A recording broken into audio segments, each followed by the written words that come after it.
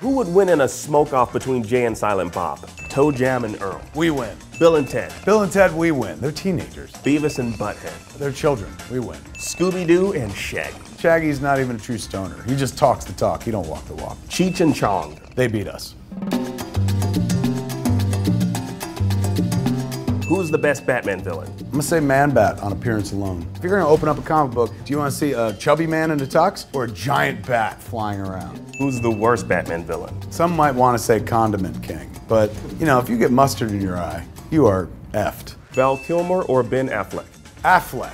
Like in that one scene in Batman v Superman, he functions the way you've always wanted to see Batman function. He takes out like 8 people. Val's Batman didn't get to be that cool on film. Adam West or Michael Keaton?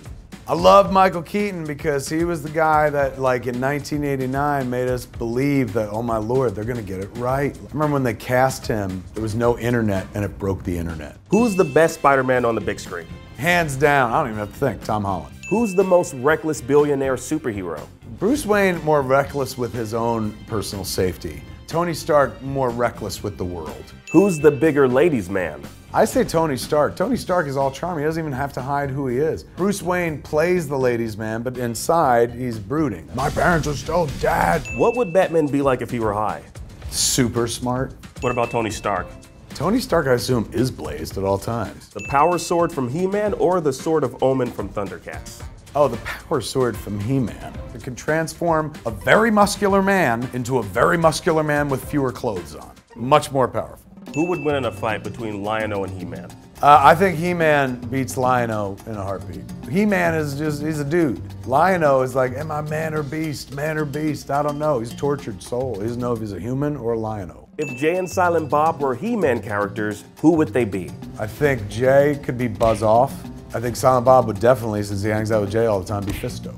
If you could reboot any DC comic franchise, what would it be? I would do The Question. If you were committing a crime and you turned around and there was somebody there with no face whatsoever, that's some shit out of a Blumhouse movie. If you could reboot any Marvel comic franchise, what would it be? There's a character from years ago, late 80s, early 90s, a character named Fool Killer.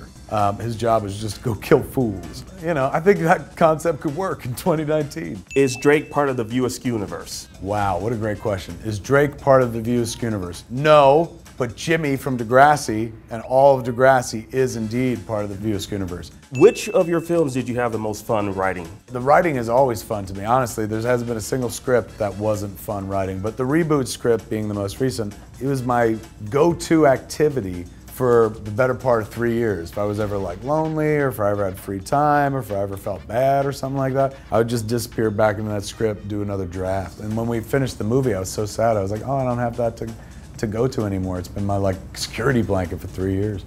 Hey man, it's me, Kevin Smith. Jason Mewes. We have added a bunch of brand new dates for the Jay and Silent Bob Reboot Roadshow Tour, man. Check it out at rebootroadshow.com.